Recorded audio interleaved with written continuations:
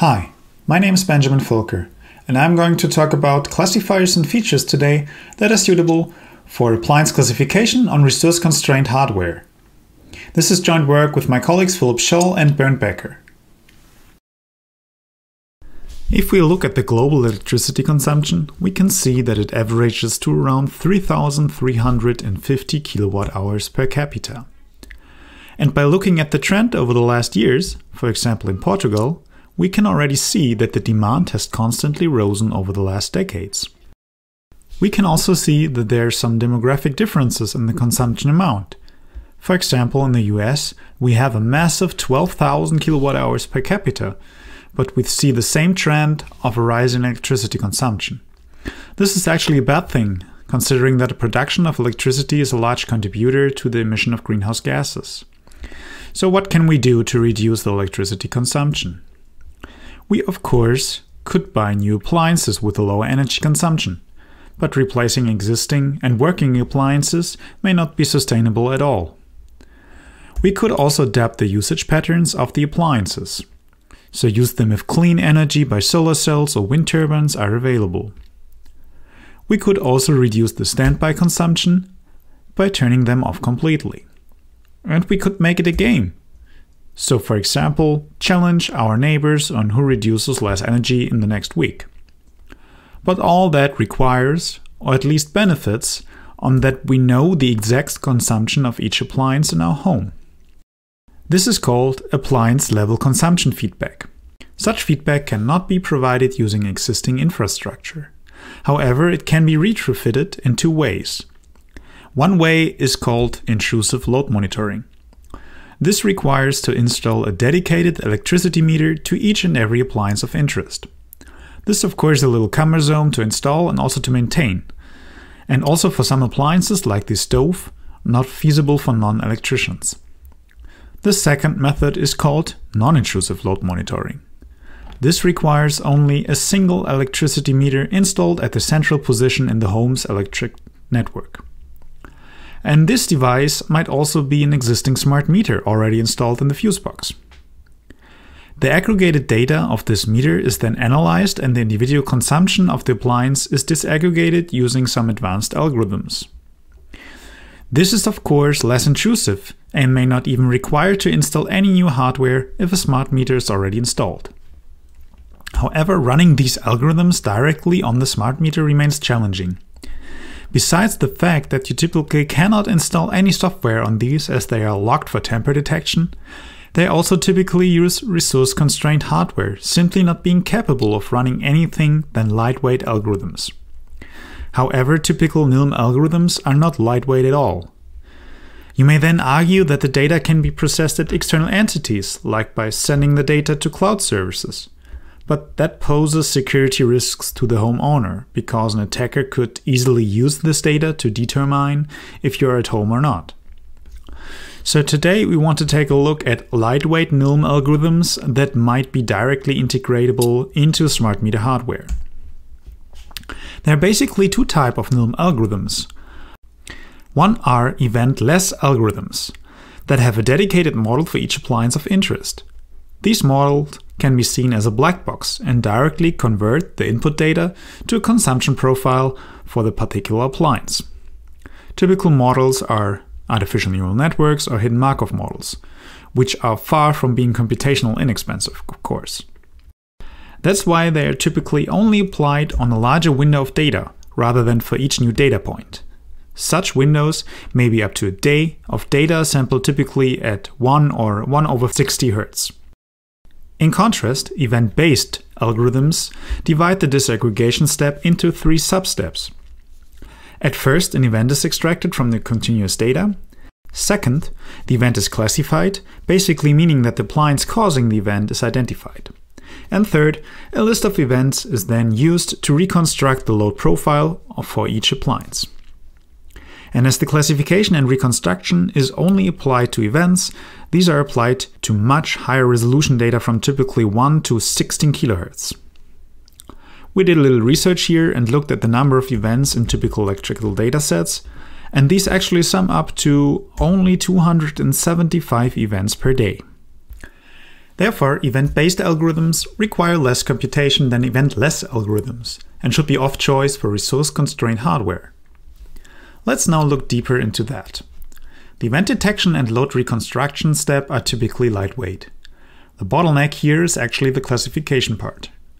The number of computations, of course, depends on the specific classification algorithm which is used, but also on the input to that algorithm, meaning the features. In our work, we wanted to answer these three questions here. What are the best standalone features for appliance classification? What is the best feature combination for appliance classification? And obviously, what is the best classifier? And all that by keeping in mind that the algorithms should be executed on resource-constrained hardware.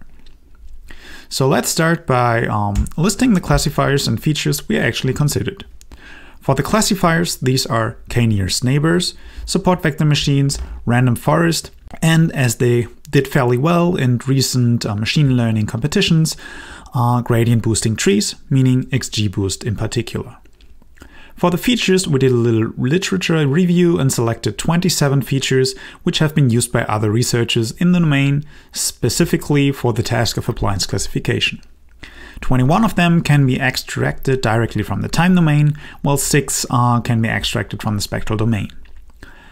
They range from scalar features up to features that actually have 40 dimensions, with an overall dimension for all features of 128. Each used feature is listed on this slide here. We can see that it includes classical features such as active, reactive, and apparent power, or phase angle between voltage and current, but also features which stem from feature engineering, such as the VI trajectory or the harmonic energy distribution. If we, for example, look at the PQ plane here, so active and reactive power is on the axis, we can clearly see clusters in the data, which is actually a good thing, as this allows our classifiers to easily distinguish these two classes here.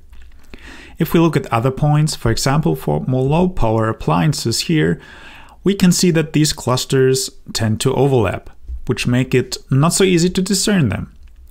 That's when adding another feature will come in handy.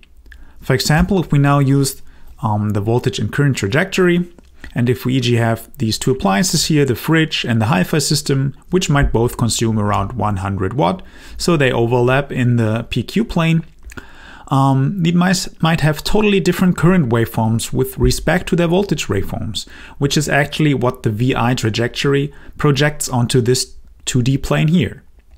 This allows us again to easily discern these two classes. We used 4 publicly available datasets for our experiment: whited, plaid, fired, and blonde.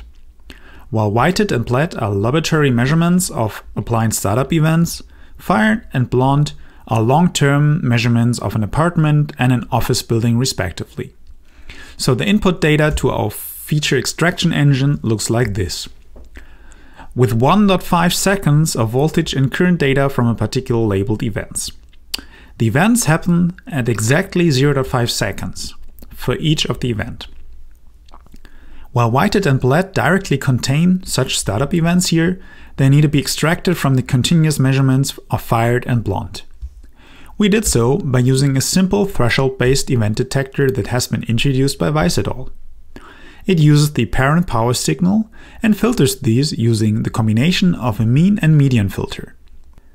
After that, the derivative is taken and all deltas with less than 3 watt are forced to 0.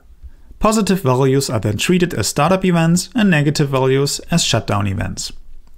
We further restricted that consecutive events need to be further apart than 3 seconds. In total, we extracted over 16,600 startup events from more than 350 individual appliances. We used these and split them into 80% training and 20% test samples. On all training sample, grid search and 5-fold cross-validation was applied to choose the best hyperparameter for each classifier based on the parameters listed here and the F1 score metric. The final score for a particular instance is then obtained from the F1 score on the test set. Let's take a look at the results and answer the 3 questions we had before. Number 1. What are the best standalone features? To answer this, we evaluated each of the 27 features individually for each dataset and for each classifier. The results are summarized in this massive table here. I would like to draw your attention on the marked features. While some of them alone show a high F1 score of up to 88%, they typically come with the drawback of a high dimensionality, like the waveform approximation, for instance. In contrast, the best performing scale feature is the active power, which only comes to an F1 score of around 54%. We, however, can also see that the tri-stimulus, with a rather small dimensionality of 3, already achieved an F1 score of 77%. With that standalone analysis at hand, we wanted to answer what is the best combination of features. As an excessive evaluation of every possible combination is not feasible, we used a small heuristic here. This uses the best combination in a feature-forward selection strategy. At first, the best scalar feature is used. We already know this will be the active power from the slide before. Afterwards, this feature is tested with every possible combination of this feature with another scalar feature. And of course, the best combination chosen then. But what about multidimensional features? The heuristic will also test if there is a multidimensional feature or a combination of them that actually outperforms the combination of the scalar feature used. For example, for a dimensionality of 3, it is checked if the tri-stimulus, which has a dimensionality of 3, outperforms 3 scalar features. If so, the tri-stimulus is chosen. And we evaluated this up to a maximum dimensionality of 80 for each dataset and 3 classifiers. You can see here that bumping the dimensions up to around 5 or 10 already leads high F1 scores of over 95%. But you can also see that increasing the dimensionality at some point actually hurts performance, and this is due to the curse of dimensionality. We actually saw a sweet spot here at around 25. This spot gives pretty decent results by having only a rather small dimensionality of 25. And the selected features for this sweet spot are active power, phase angle, tri-stimulus, and waveform approximation, leading to an average F1 score of up to 98%. We also tested this against using all features, and indeed, as you can see, it actually outperforms all 27 features that have a total dimensionality of 128 using just these 4 features listed here. Lastly, let's answer which classifier to choose. And we can actually do so by looking at the same results from before. You can see that throughout every dataset, the random forest classifier performs best. But we want to further emphasize that an already pretty simple K&N classifiers achieve scores of up to 94%. Since K&N can actually be optimized to be computationally and memory efficient using further tricks, we argue that K&N is of choice for systems that have only very few computational resources. If, however, more resources are available, random forest should be of choice, as it delivers a 4% gain in classification score. So let's summarize what we have seen for non-intrusive float monitoring on resource-constrained systems. We have seen that some features alone already show decent classification scores, like active power or waveform approximation, for instance.